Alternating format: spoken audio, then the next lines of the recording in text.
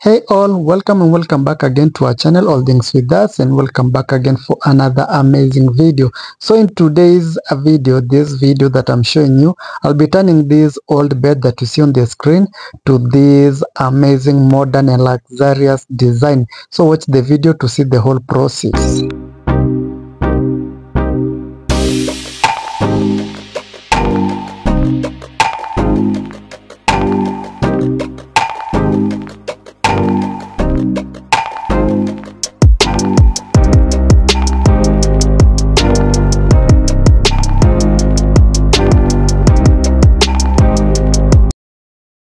I started by disassembling the bed using these spanners. Then I have this blade here that I'm going to be using in this video.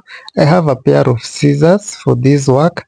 Also, I have this saw blade that I'm going to be using to cut the foam. I have a tape measure. Also, I have a hammer, nails, and mostly I usually use 2.5 nails and also 1-inch nails. I have a staple gun. I have this circular saw that I'm going to be using to cut the pieces of wood, and I'll be marking them using these pencils.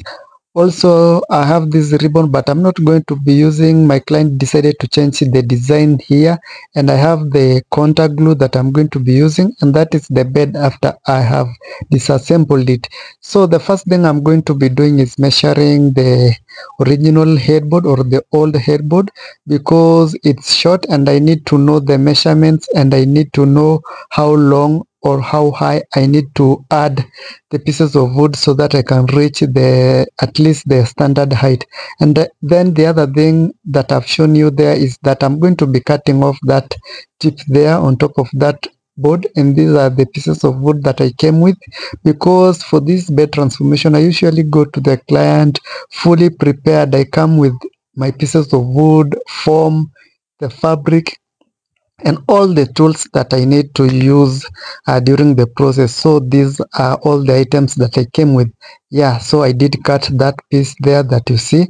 That is just to level up the part that I'm going to be adding this adjustment that I've shown you on the floor. This one after assembling it or nailing it together. And then I'll be using the 3mm plywood to attach. I'm going to nailing them on this frame so that I can get a flat surface, and then I'm going to be drawing the design that my client wanted. So for this one, it's a tufted bed my client wanted, and then for the tufting, these lines, in between these lines going downwards, I usually use 5-inch, and then going on the side I usually use 6-inch to make the design for the tufting. And as you can see, that is how the tufting will look like, as I'm just elaborating there using the drawings. But normally, if you want to know more, you can just watch more of my videos, because in each and every video I usually explain. Then after making the marks, I'll use this drill to make the holes that you see on there. Just drill them, and then I applied the contact glue both on the foam, also on the headboard. After that, I'm going to be attaching the foam on the frame.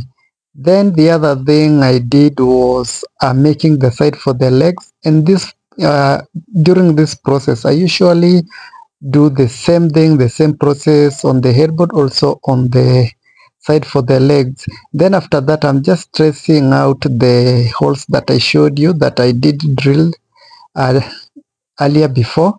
So I'm just going to be tracing them so that I can make these holes using a drill again that you see, because doing tufting you need to do these all steps so that we can achieve a good and neat design, as you can see.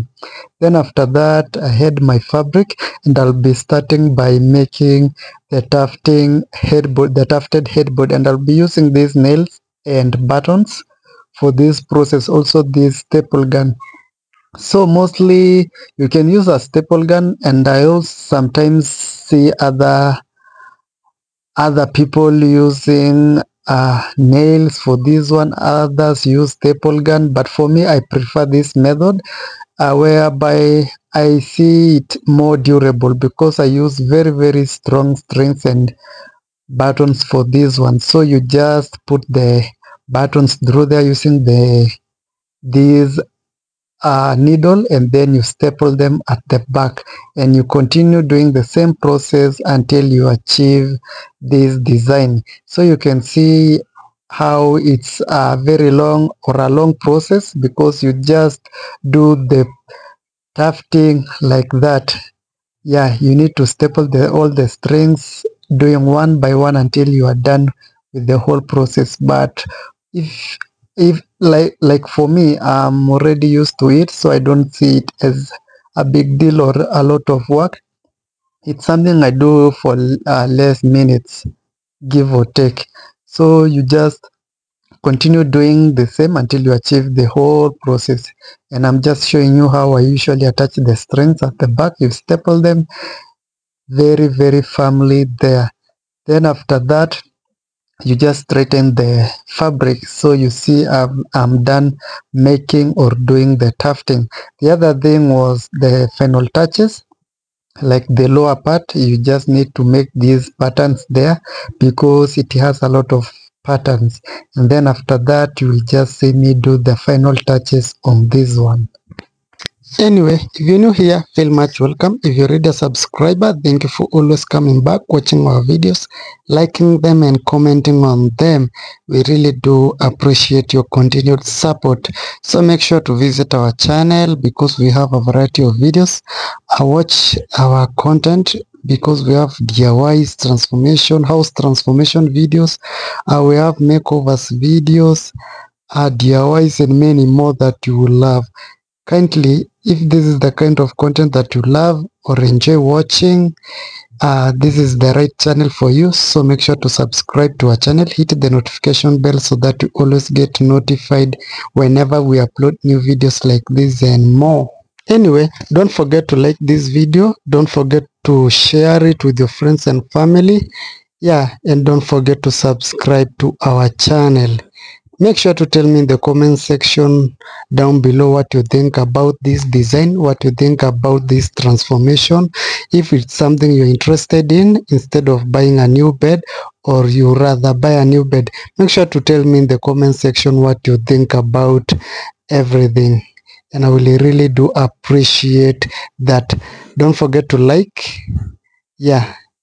And just make sure to tell me something good in the comment section. See you in my next videos, and kindly watch the video till the end.